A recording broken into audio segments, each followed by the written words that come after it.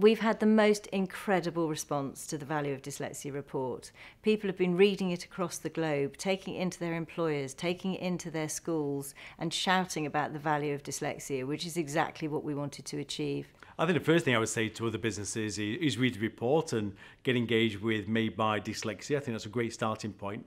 So if you're an organisation that needs big problem-solving skills, needs creativity, needs individuals that can do detail, but then step back and see a vision, well, then I think dyslexic individuals have something to offer to your organisation.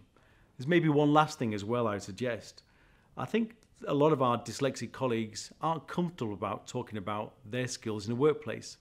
And I think leaders standing up and welcoming their input, praising them explicitly, making sure they feel comfortable about talking about their dyslexic traits is also a major part of the journey.